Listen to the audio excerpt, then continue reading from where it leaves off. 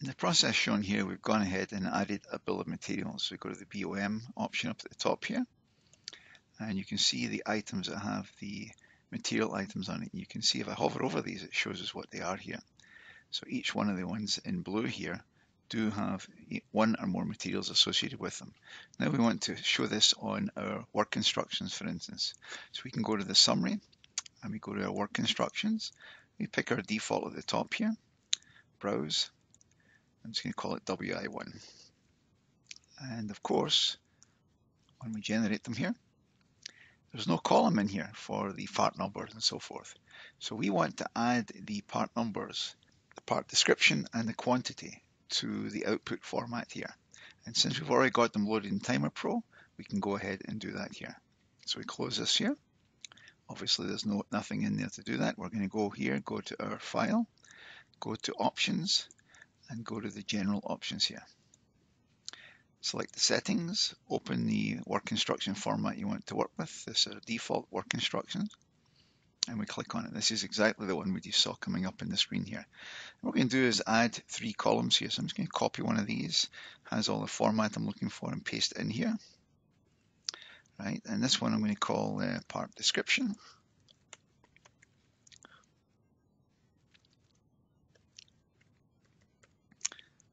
I should put this one here, part description.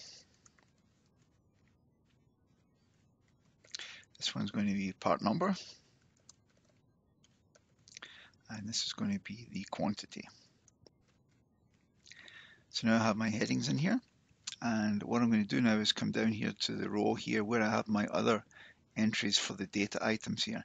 I go into the part description, double click here, and one of the items we have down here is the parts data. See, part description, part number, quantity, unit of measure, unit cost. All of this is available to include it in your process. So I'm going to go part description here. Next one is going to be part number, and next one is going to be the quantity. So when I've entered all the fields here, I then go and I click on the save here. And it saves the parameters here. Now I probably want to put the quantity as a center of that value, so I can go and come in here. Just going to go down this column here and just make that centered here. Okay, so that's going to make that go centered here. So now come on, new format here. I save this and I close out of it. Let's go back here to our process here. I'm going to do the same thing. Again, it's the same one. I go to my summary. I go to the work instructions. I say work instructions, and I'm going to browse it again. We call this one WI2, work instruction 2, and I just click on the open and click OK. And now you can see I've got additional fields here, and it's populating the data in there for me in the appropriate column. Okay, so you can see here we've already got part description, part number, and a part quantity in here as well. If I go back to perhaps the mount wheels here, you can see here there's one item associated with the secure four screws. Let's make it a little bit bigger here so you can see it better. 100% here. There's one item, a screw associated with secure 4 screws, and there's 4 of them there. And then there's a get casing, and there's some materials here. So this is our mount wheels. So if I go back over here, go to our bill of material here. Here's the mount wheels. There you can see the one item associated with the secure 4 screws and the 2 items associated with the get casing here. And this one over here, for instance, in our stack parts, you can see I've got 5 items associated with this one and 1 item associated with that one.